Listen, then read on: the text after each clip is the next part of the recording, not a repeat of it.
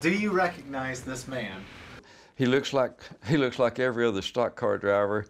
Nothing physically distinctive about him. I talked to him briefly at Talladega that day with Sterling, but he didn't make any particular impression on me. Like I say, nothing really stands out physically about him or any other way. He's just a driver that was trying to race at Talladega.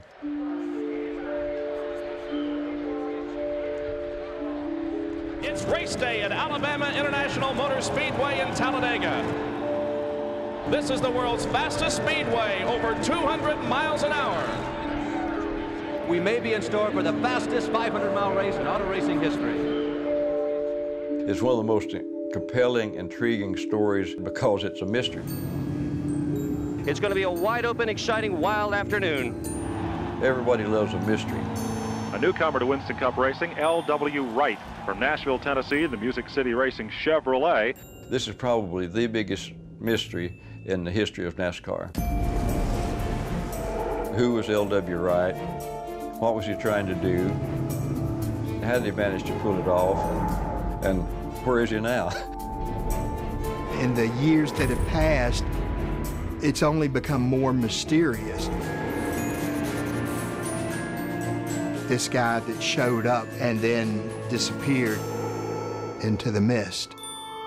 I see Hollywood movie script all over this one. This guy is a ghost.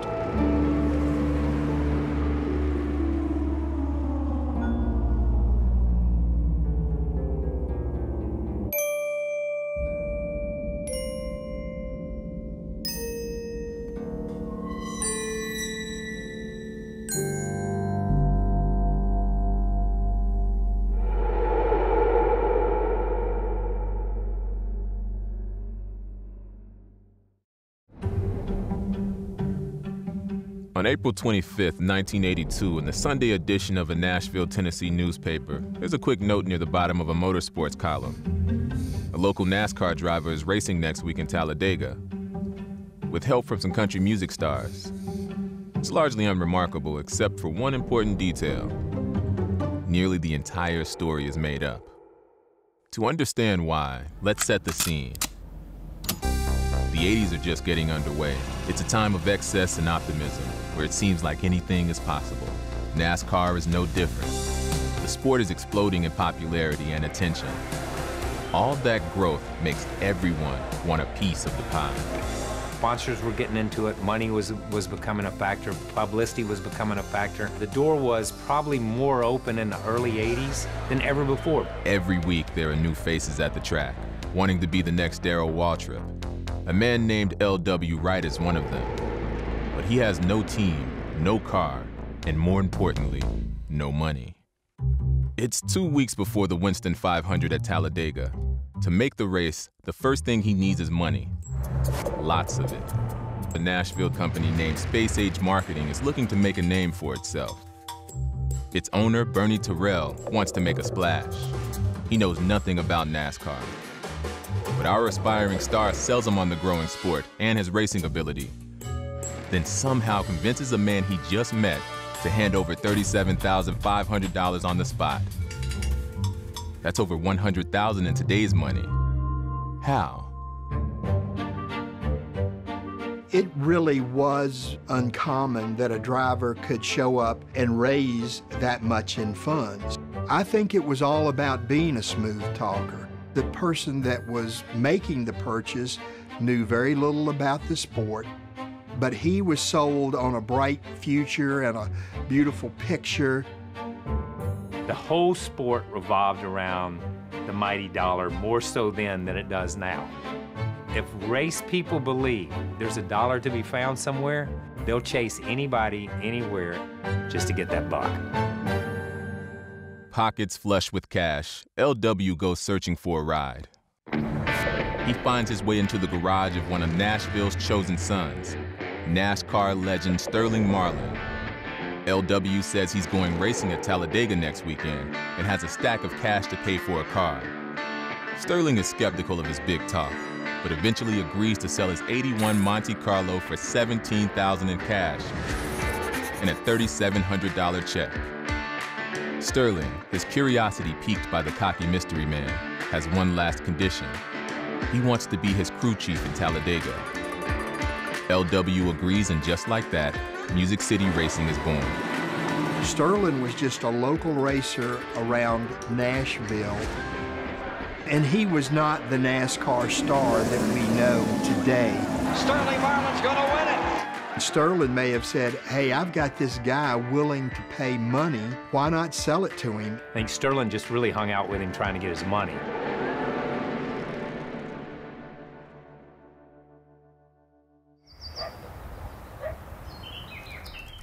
In 1982, I was a sports writer for the Nashville Tennessean, and so that's kind of how I got involved with our story. The first thing any new team needs is attention. Enter Larry Woody, a legendary motorsports journalist in Nashville. LW gives Larry a call to create some hype for his upcoming race. He says he's a veteran Grand National driver with the new team, and he's sponsored by country music legends Merle Haggard and T.G. Shepherd. That 5-minute phone call becomes the news story from earlier. Remember how it was all made up? Well, one of T.G.'s representatives called and said T.G. had no idea who this guy was. In the 80s, Gary Baker is a big deal in Nashville. He owns Bristol and Nashville Fairground Speedways, is friends with a bunch of drivers, and is a high-powered attorney for half the country stars in the city, including T.G. Shepherd. When Gary sees the story, he immediately calls up Larry Woody. If there was going to be any involvement with T.G. Shepherd, I would have been the first to know about it because I would have been the one that would have been negotiating it. So when I heard that, I immediately told Larry Woody, something is real fishy here. You don't just throw names out there and hope something sticks. That's not the way it works. It was a bunch of smoke. So I called back L.W. Wright to see what's going on, and he kind of squirms around and says, well, I was probably a little premature with the T.G. Shepherd and Merle Haggard announcements. We're still doing some negotiating about getting a sponsorship set up, but it's not finalized. So in other words, he's a pretty smooth talker. If you ask him a tough question, he could sort of slide his way out of it. Gary Baker, during that period of time, was the most powerful man in motorsports in the state of Tennessee. And Gary was well respected. For L.W. to say he came out of Nashville and Gary knows nothing about it, that just tells me L.W. was skirting all of the establishment. You know, this guy is a ghost. LW heads to the NASCAR credential office to get a license to drive. Suspicious of the new guy, the official asks for his racing history. LW lists modest accomplishments at distant tracks years earlier. It's good enough, and he hands over a check and gets his license. Soon after, though, holes start appearing in his story again.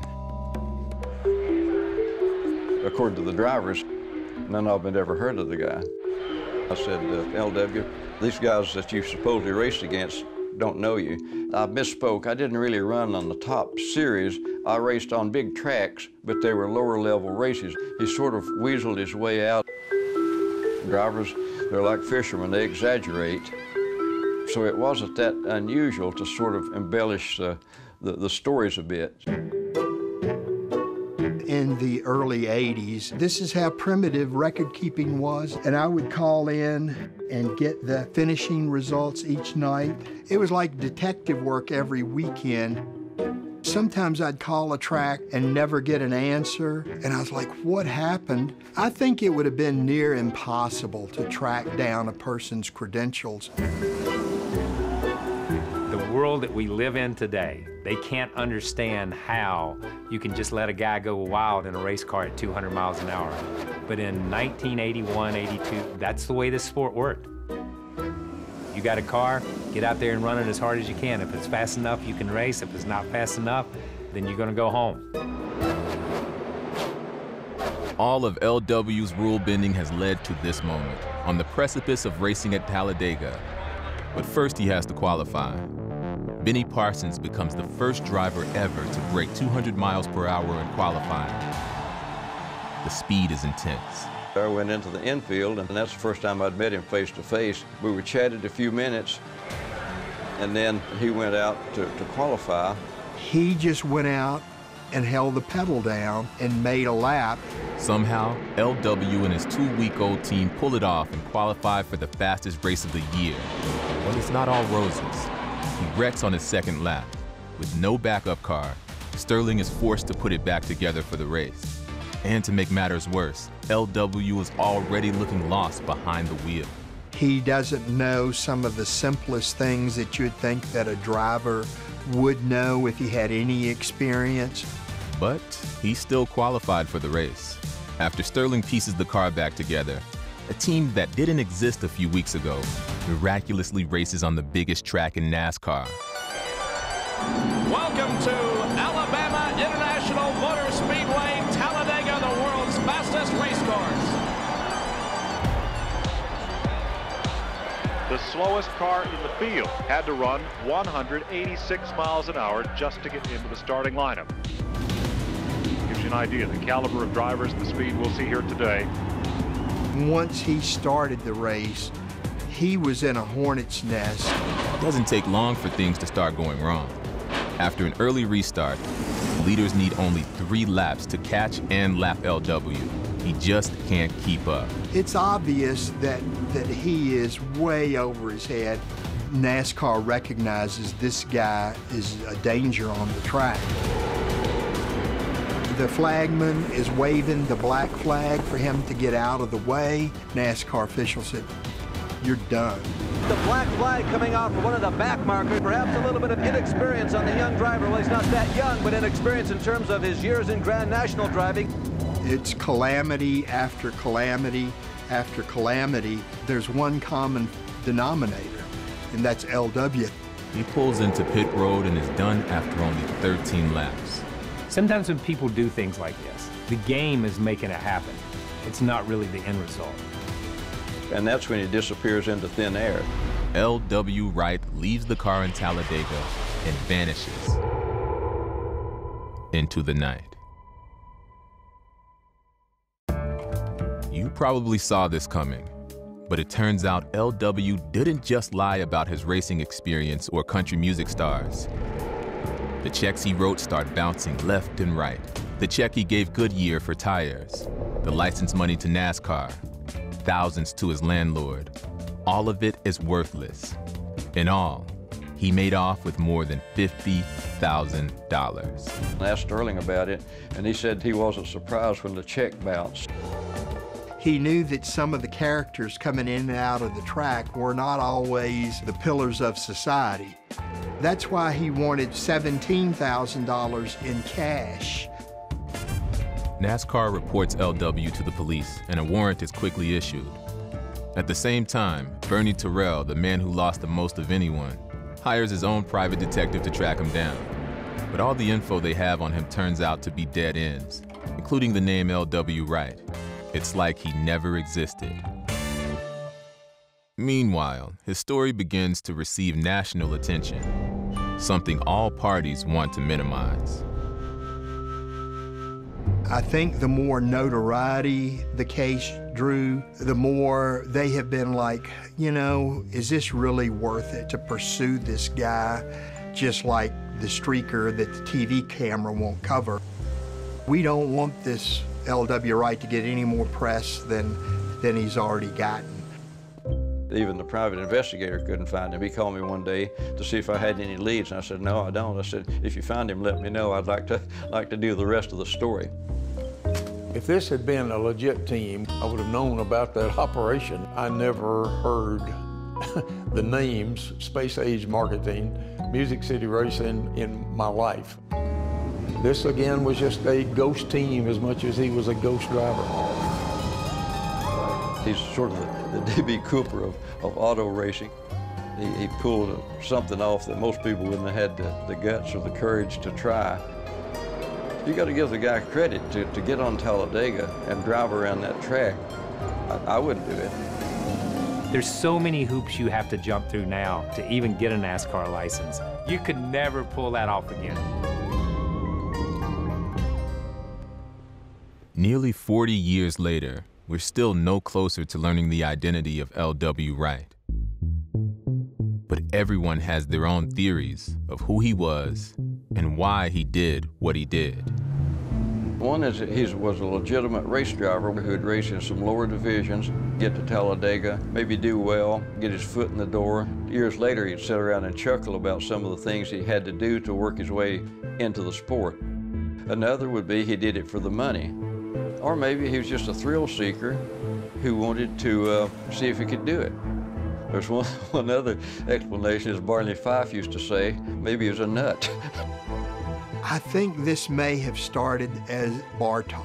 He was going to show his friends that, hey, I can get out there and run. LW may be sitting somewhere today going, I raced at Talladega, and that's something nobody else in this room can say.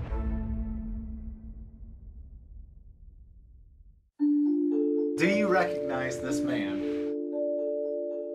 His face looks a little familiar. He looks like every other stock car driver. He's got the big Winston cap with the bill down. He's got the bushy hair, the long sideburns, which everybody wore back then. Pretty much a traditional Southern guy. He looks a little weather beaten. These guys lived a rough and tumble life. That man does not look familiar to me at all. Could have been my long-lost uncle, and I wouldn't know it. Will we ever solve the mystery of L.W. Wright? I met somebody at Talladega briefly who said they were L.W. Wright, and I talked to somebody on the phone 2 or 3 times who said they were L.W. Wright. Nobody knows for sure to this day who L.W. Wright was. I suspect nobody will ever know. If we could ever find the guy and sit down, it would be the most intriguing thing in the world to see what was making him tick. LW, if you're watching this, give me a call.